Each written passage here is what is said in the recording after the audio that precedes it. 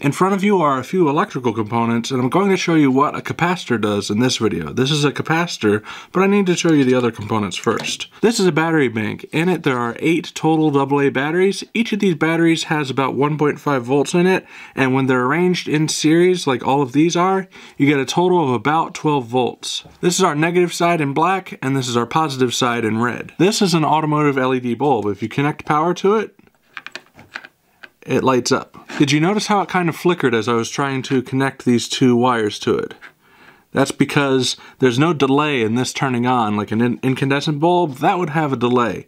This is instant on, instant off. So this capacitor is rated for 16 volts. If you go above that, there's a good chance you'll burn this thing out, blow it up, or otherwise damage it. However, we're working with 12 volts right now, so this is going to be safe for that. Capacitors can store electricity when power is properly sent to it, and can discharge electricity when something connected to it is in need of it. Capacitors only like direct current like this battery here, and don't like alternating current like the power that you find in your house. That means they have polarity, a negative side and a positive side. You can tell because this one is marked. There's this stripe here, and no stripe here. Now don't try this at home, but let's provide power to this capacitor from the battery bank and give it to this LED. So this being the negative side will connect to the black wire, and this side will connect to the red wire.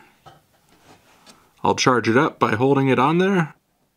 Alright, that should have a charge, and I'll just make contact with the metal parts of this LED. Alright. So it's blinking in and out because I'm not making perfect contact with the metal points, but you can see it started up bright and it's dimming down. Let's do that again. Positive on positive, negative on the negative.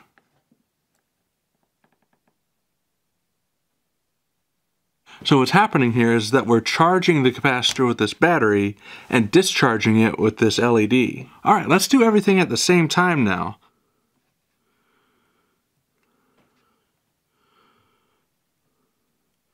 So what's happening here is that I'm charging up the capacitor and lighting the bulb up at the same time. I've got the capacitor and the LED in parallel. I'm able to light up the LED and charge the capacitor at the same time with the same battery bank. Now if I disconnect the battery, then the capacitor still has power to give to the LED. And that means that if I'm making not perfect contact with it, and I'm bouncing up and down off of the wire, then the LED still lights up and it doesn't flicker on and off like if we didn't have that capacitor there. Let's add another capacitor. Alright, I'm able to light up this LED, and if I disconnect the battery from it, it stays bright roughly twice as long.